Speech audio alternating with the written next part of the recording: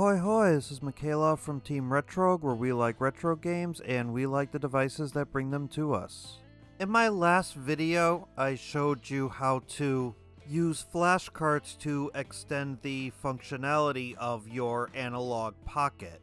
And I'm pleased to report that the day that video went out, I found out that there was a new firmware available for the Analogue Pocket, as well as some new third-party cores that will actually allow you to play Game Boy, Game Boy Color, and Game Boy Advance ROMs without the need for a flash card or a game cart at all. And there are some caveats and limitations to this that I am going to talk about in this video, but I wanted to show you how to update the firmware and how to get this capability up and running on your Analogue Pocket, because this is a functionality that Pocket owners have been waiting for a very long time. And while there have been some great third-party strides in getting Game Boy and Game Boy Color games working on the Analogue Pocket, this is the first time that we have been able to have that flexibility with Game Boy Advance, and hopefully this will open the way to even more. So this is some very exciting stuff coming to the Analogue Pocket.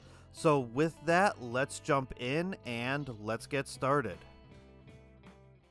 So the first thing we need to do is we need to download the firmware from Analogue's website. So from there, we're going to go to support and we're going to go to version 1.1 beta, and let's go ahead and download that file right to our computer.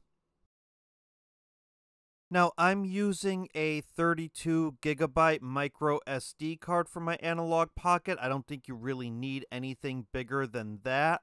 So all we need to do is take this pocket firmware.bin file that we just downloaded and move it right onto the root of our SD card.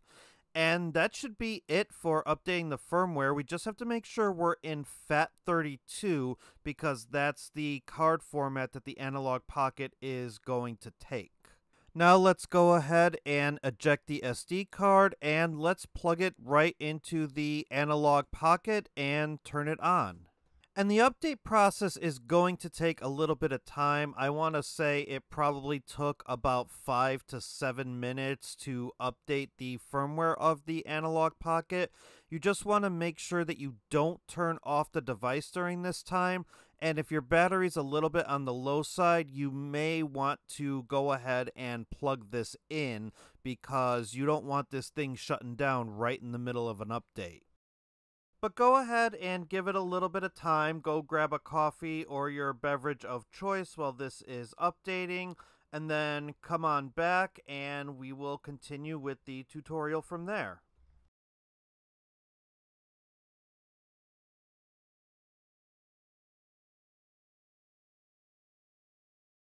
Now we will have to go through a little bit of initial setup here. I'm just going to go ahead and skip the tutorial, but you can watch it if you need to.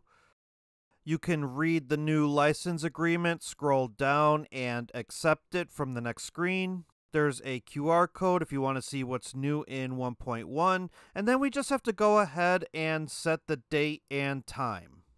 And once we're done with our initial setup, we're going to actually shut the device off and we're going to plug the SD card back into our computer because now we're going to need to install the new Game Boy cores. So let's go ahead and bounce right back to the computer with the micro SD card plugged in. And we're going to navigate to this GitHub page by Spiritualized 1997. He's the one who created these cores for Game Boy, Game Boy Advance, and Game Boy Color. And he has two different downloads here. One is Open FPGA GBA, and the other is Open FPGA GBC. So we just need to go to Releases, and we need to download the zip file for both GBA and GBC. Now let's navigate back to the Analogue's SD card, and we can go ahead and delete the firmware bin file because we don't need it anymore. And you're going to notice that there's a whole bunch of new folders that were installed to the SD card with 1.1. And so what we're going to do is we're going to install the new cores into those new folders. So we need to go ahead and extract them first. And we are going to need the Game Boy Color and Game Boy Advance BIOS files. So we're going to put those in as well. But unfortunately, I can't show you where to get those. Google's going to have to be your friend on that. And we're actually going to go into each spiritualized folder, and we're going to simply move the 3 folders to the root of the SD card in both the Game Boy and the Game Boy Advance folder. And that's going to install all the necessary files and folder structures that we need. Now on the SD card, let's go into the Assets folder, GBA, and Common. And we're going to go ahead and put our GBA BIOS right into that Common folder.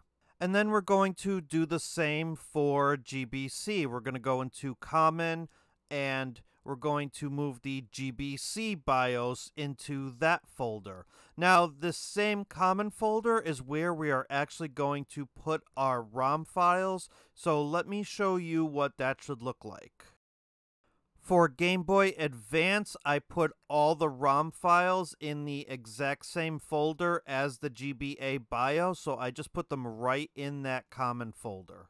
And then in the GBC folder, I actually made subfolders for Game Boy and Game Boy Color, just because I wanted to keep my black and white Game Boy ROMs and my Game Boy Color ROMs separate. So let's go ahead and eject the SD card, and let's turn the Analogue Pocket back on. Now, there's a couple of things I want to make sure you're aware of with this firmware. First thing is, if you did have games patched and installed through GB Studio, they will still be available to you. And actually, they did a much better job with the interface. The titles of the games are much more readable and a lot less zoomed in, and it just looks easier to navigate. So now let's just go ahead and make sure that we do not have anything plugged into the cartridge slot. And before we get into the cores, I do want to talk about one of the caveats about using the spiritualized cores for Game Boy, Game Boy Color, and Game Boy Advance. And that's if you prefer the Super Game Boy controls, and if you also prefer the X and Y buttons to also be L and R for Game Boy Advance. That won't work right out of the box. What you actually have to do is you have to go to Play Cartridge, and you have to get the error message because we don't have anything plugged in. Then just go ahead and quit out. If you don't do that, it won't recognize the Super Game Boy or the Mirror LR controls. Now, in order to access the cores, we need to go into the Open FPGA option, and we'll see our 3 systems right there. And if we click Run, it will take us right to the Common folder where we can select our Game Boy or our Game Boy Color ROMs. So let's go ahead and boot up Bubble Bobble, and you'll automatically see that there is another small caveat to emulating in this way, and that's that we're using the Game Boy Color BIOS. So the Pocket is going to recognize this as a Game Boy Color game, not a Game Boy game.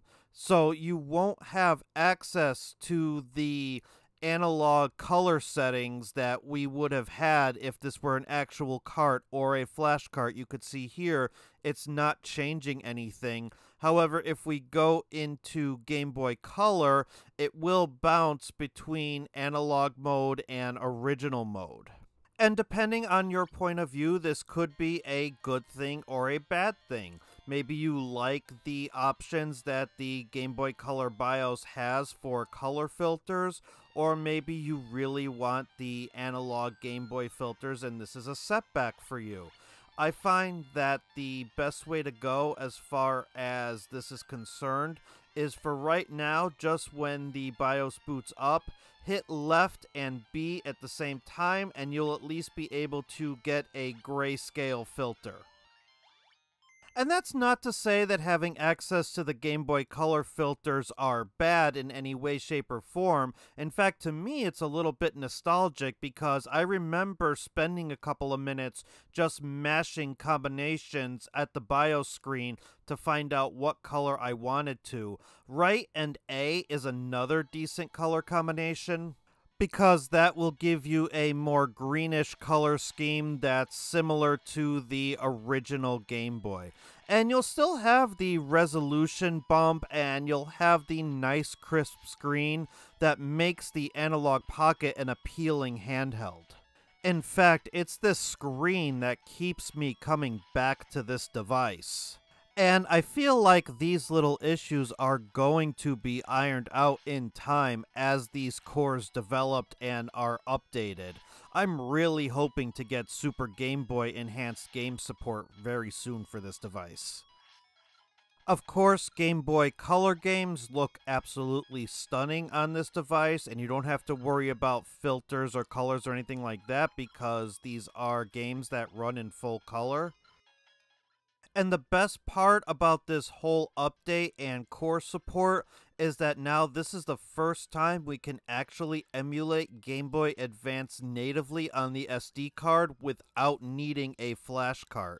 And Game Boy Advance games look absolutely stunning on this device as well, as long as you are okay with the mild letterboxing that comes with the Game Boy Advance aspect ratio. Now, I do need to mention one small little issue that also comes with this current iteration of the spiritualized cores, and that is they're just not as loud as actually playing a cart, using a flash cart, or using the GB Studio method. So in order to demonstrate that, I'm going to play two Game Boy games, and I'm going to crank up the volume on both of them, so if you need to adjust your speakers or your headset, I would do that now really quick.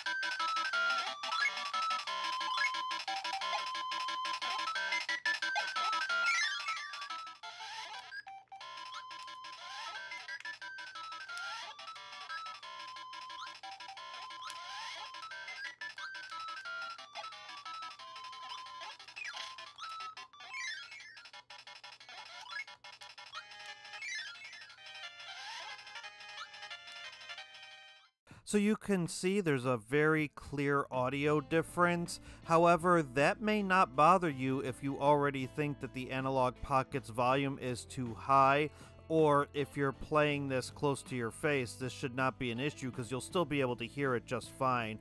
And this is something that will probably also get improved over time. These cores are very new. And I think things will only get better from here, and the Analogue Pocket will become much more of an appealing device as time goes on and people figure out how to run different systems on it. I know running Game Boy Advance is already a major win for a lot of people. But that's going to do it for this video. Thank you so much for watching. Let me know your questions or thoughts in the comments below. And please feel free to continue the conversation in the Budget Aquaman Discord. Link is in the video description. Again, thank you for watching. And if this video was helpful to you in any way, please be sure to like and subscribe. Until next time, bye for now, and don't stop believing.